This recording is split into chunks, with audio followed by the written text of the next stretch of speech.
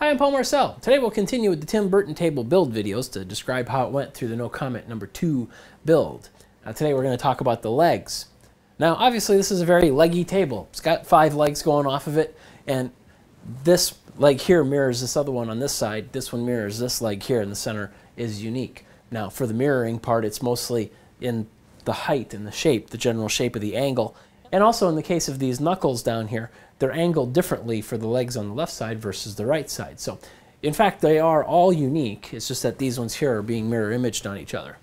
Now generally when you're making legs, you're always going to look for riffs on wood. So what I did is I had taken a large board, a wire board, that had regular flat grain, but if you watch the grain on it, you would see that it actually looped all the way over. So what I could do is I could rip it into thirds, and then the outside thirds would all be riffs on. So this is some of the offcut that I have still from that stick. Now the reason you want it to be riffs on is simply that way you're always going to be presented with straight grain lines on all 4 sides. Now in this case here we are shaping it and all that, but we're still going to end up having predominantly straight grain as opposed to having cathedral grain going everywhere. And also it's more stable this way. Now of course you can always, even that middle piece that I have where the grain goes across it horizontally, if in a way, if I were to cut a diamond shape out of it, then it would look just like this. It would be riffs on, but smaller. So that other piece is being kept for another table later. Now one thing I did in the no comment build that might have been hard to figure out what I was doing is I was inspecting all the boards and drawing little circles on them. What I wanted to do was locate all the little pin knots. Now there are a couple little pin knots on here. There's a very small one here that doesn't really matter much. And then there's a knot here and a small pin knot there. Now on the main boards there were actually quite a few pin knots where you would see the grain lines just coming in really tight around the knot. So you want to avoid those areas if at all possible when you're laying out the legs, because they hold a lot of tension. So when you would cut, say, right next to one of those, it's a potential point where, say there was a pin knot right here, it might actually start to bend the leg a little bit as it settles. So next I laid out the legs. That was what I was doing on all these cardboard sheets. Now where I started with that was I placed the tabletop that I had already roughed out and shaped a little bit. I put that on the ground, and then I took a cylinder to suspend the octagon that was already taped together above it at the right height that I wanted. So now the reason I put the tabletop on the bottom is this represents the footprint of the table in the room, how much space it's going to take. And then I took some tape and I put it on the tabletop where I wanted these feet to come down and land. So I wanted to inset those a little bit. If you have a table, say a regular table where the corner is made out of a 4x4, it seems like I'm always kicking those because it's not recessed in underneath the tabletop. Well, the same thing here. I wanted these legs to be in, and that was the easiest way to set a target for it. So with the octagon in place and a known location for where the feet are going to go, then I could easily just take the cardboard and then I could hold it up against the octagon and then just draw a rough line, a rough shape of what I wanted the legs to look like, where they were going to land, where it was going to be matched up here, and then work out sort of a target for where the knee was going to be located. And then those all got drawn on the assembly table, because once I had those 2 points, it was very easy to do the rest of the layout. So now you can clearly see from the table that this leg here, the outside legs, were made to be higher than the middle one, than the center one. So we're trying to get a sweep on the front. So besides getting a sweep of where these attachment points are on the octagon, also these knees sweep down a little bit as well. Not quite as pronounced, but they do sweep down. I wanted to try bringing all of this down more, but I found that the center one, to bring it down, it made it look too much like somebody kicked the knee and flattened it out a bit. So I did leave it at the same position as these other ones here. But overall the look is there because you see the sweep from here. Now these joints, the angle that they were made at, I mean, it depends entirely on what's on this drawing. So I took this drawing, I drew outside lines to say, well, if I had the stock here, the leg would fit inside, I'd be able to cut it out. And then from there, I could measure the angle that was here to know how to make a bisected miter on this corner. So none of these are 45 degree because none of these are 90. So you just had to take that, basically measure it directly off of there using a bevel gauge. Now these joints are all end grain. So it's all end grain to end grain, just like any other miter joint. So the last thing I would want to do is truss this just to glue, which is why while the stock was still square, I placed 2 dominoes into the joint. So you just have to make some good notes to know exactly where they are so you don't expose them later. The reason for putting 2 in there is because it's going to help resist any twist that might happen. Now at this point, a key also was on the end that was going to attach up here and also on the bottom.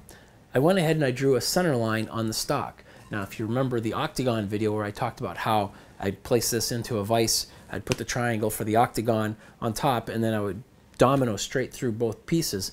The center line that was on the stock was what was used for placing the domino in the correct orientation. After I shaped some of these legs, it would be very difficult and awkward to just lay it on the table and try to figure out where the horizontal is, because none of these sides are dead flat or parallel to what was the outside surface. So it's a lot easier to put those center lines there. Worst case, you don't use it and you glue it up and nobody sees it. Now on the bottom I did put a center line as well because I wanted to know where to target the foot. After I'd be doing some shaping and stuff, I'd hate for this leg to be scooting over to the sides. Now though I had the drawing of what I wanted the legs to look like, these were just a model. So they were a model for making the blanks, but when I actually went to go make the legs, I mean, they do look different than what I drew here. Now I used Logier rasps for doing all the shaping on the first leg. So the first leg was entirely done with rasps. I really didn't grab any, use the bandsaw or anything like that to help out. I wanted to, for one thing, get more comfortable with these rasps, see how fast they can go. And also, it was a bit of a discovery of what did I want the legs to actually look like in the final form. So how did I want this knuckle to taper down, and then the second knuckle to taper down again, down to the foot that we have here on the bottom. And then how did I want the belly part of this over here. From the video, you will have noticed that like the cross section of this over here is wider at the top and then it narrows down. So it's almost like an upside down egg shape that we have back here, but it gives it a really nice feel because of the way that it's got that little belly on the bottom. And that's somewhat the shape that we have over here. These also would have a cross section similar to an upside down egg with the fatter part here near the front. So that was a little bit of discovery. Go back and forth with the different rasps until, oh, I'm really liking the look of that. Now, one thing that you can see actually on this outside leg, which will give you an idea of the shape, was when this leg comes down towards the first knuckle, it's angling in towards the knuckle, and then it bellies back out, and then this angles back in towards the second knuckle, and then it bellies out and angles back in to what would be the ankle of the foot. So in all of those cases, I'm trying to add a step without actually making it taper in too far. Each time that bellying out brings me back out. And if you look at your own leg or somebody else's legs, if your legs aren't all that hot, that type of shape is reminiscent of regular legs. So obviously maybe that was the whole natural part that made it look really good. So now shaping with a rasp is a lot of fun.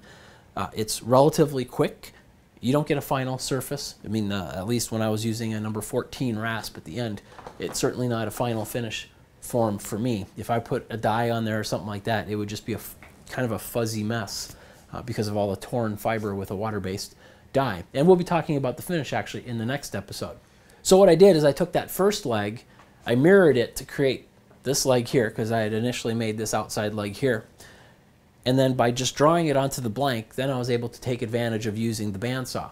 So I used the bandsaw to cut this one here. So once I had this one cut out on the bandsaw, then I was able to kind of move it and scale it to the stock for the other legs. And then I bandsawed those as well. So by bandsawing, I just got rid of a whole ton of rasp work for nothing. And also I used the RAS and the RO90. Now the RAS is the same rotary action sander that I used in the mahogany vanity for shaping and sort of sculpting. This is also the same sander I used for scalloping the bottoms here and shaping the outside edges. So this thing here, when you put a low grit paper on there, is just, it's almost like a grinding wheel that's a little bit more controlled. It's a little bit slower, but you're also not going to come out looking like Fozzie Bear. So the RAS was really fast at taking off a lot of stock. So if I had to make the curve up here on the inside of the knee and also each one of these bellies here, it was very easy to sort of pre-shape that, get it quite a ways done quickly with the tools, and then also to take in these tapers that are on each one of the segments of the leg. Now to continue the shaping, I'd use the RO90 with the interface pad and the soft head on it. So with this, it's very easy to have it conform around some of the shapes while you're doing the sanding. And you get the hang of it pretty quickly. Just keep it in rotary mode so it goes very quickly. And later, after I finished the primary shaping, then I would switch this over to some higher grits and then put it in random orbit mode so I could just go and finesse everything around before hitting it with some hand sanding pads. Now I saw a sneak peek of where I did a dry assembly of all this, and I put this up on the assembly table, and then I used a laser to get a vertical plumb line on the back to mark off where I could lop off the back of the octagon, as well as where the horizontal line was for cutting the top of this octagon for the table placement. Part of that, at the same time, while I had the table there, is I used some cards as shims. So I just took some playing cards and I tucked them underneath each one of the feet until I got the whole table level. That was how I leveled it in the first place. Now that takes into account any discrepancies in the angles that I had here, so that when they attach and they come down, might have missed a little bit. Wouldn't take much of an error in order to lift it up a bit. So with that, I got the whole table level. And then I was able to just take a handful of cards, tape them all up, take an official Frank Klaus's Frank's Cabinet Shop pencil, and stick that on top of the cards so that I could run around and mark the entire bottom of the feet. So by doing that, and the assembly table is already dead flat, I was able to draw a pencil line around each foot at a single same plane. So by cutting it off there, of course, now the table would sit flat on the assembly table. So that was how I compensated for the legs being, a little bit different. It's so much easier to design a table that way if you just allot for the legs to be at least a ½ inch longer than you need, so that you can put it up on a table like that, tuck in a whole bunch of playing cards, grab a pencil, and mark off where you need to lop it off, and it'll be so much easier to level. Now that actually was used before the feet were completely shaped, because I wanted the feet, the little pad that's on the bottom here, there's a chamfered edge that forms the bottom pad. So I wanted that to go about a ½ inch up from the floor.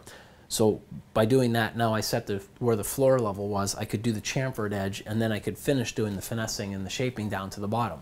So one of the complications of a table like this, where you have 5 legs, especially that are close together like this, is in a normal demi-lune, most of them have 3 legs. Well, 3 legs is easy. It's just a tripod. It's always going to sit just fine on the floor. All 3 feet will touch the floor. So you just got to make sure those 3 feet are going to hold the table level, and you're done. The problem here is that even after the assembly, the real assembly, where everything got glued and screwed in there are some small discrepancies on the feet. Like this foot here, this bench here does have a little bit of a dip, but this foot here just skims the surface, doesn't touch the surface. So this leg isn't actually doing anything. Now, if these 2 legs weren't doing anything, if they weren't touching the ground, and it was these 3, we'd be all fine. These could just skim the surface, not a big deal. But in my case, it's these 2 that are touching the floor, and this one. So these 2 both skim the surface. So in this case here, all I'm going to need to do is, now that this has been assembled, I got the primary leveling done, I'm just going to take the rasp with some rough grit, or maybe even just the RO90 with a rough grit, and then I'm just going to tap the bottom of the feet that are taller so that I can bring the whole thing down until it sits level. Now, in my case, I'm actually not going to bother doing this, because even though there's a small discrepancy here, the floor it's sitting on upstairs is, it's one of these ones where they've textured the floor. It's a wood floor with a texture in it. So it turns out that it's not level anyway. And this, where I put it, sits perfect. All legs touch the ground. So I'm actually okay with that. I'm just going to leave it be. But if I was to install this, say, on a nice flat tile floor, then I would want to go ahead and just touch the bottoms to make them all perfect. So it's just something you have to keep in mind if you're doing a table like a demi-lune that would have more than 3 legs. So that's really it for the legs. There's not a lot to them. They take a lot of time. In the case of this table, making the octagon, making the tabletop, doing the stone, all of that, that was all really easy compared, time-wise, compared to the legs. The legs, just especially when I was doing the first one with the rasps, although that was actually a lot of fun. It's a lot of fun doing that, where you're just doing some shaping, grabbing a stick, let's see where it goes. So I'd really encourage you to do that. Even if you have a piece of scrap like this left over from a project, toss it in a vise and go. So that's it for the legs. Now we've talked about basically all the other parts, except we haven't talked about the finish. So next episode, we're going to talk about the finish of the legs, the 2 different finishes that I used on the octagon as well as the tabletop. They are a little bit different for different reasons. And then a little bit for the little mahogany band that we have up top underneath the stone. Might even talk about the stone too, because there is a polish that I put on there that you might want to know about.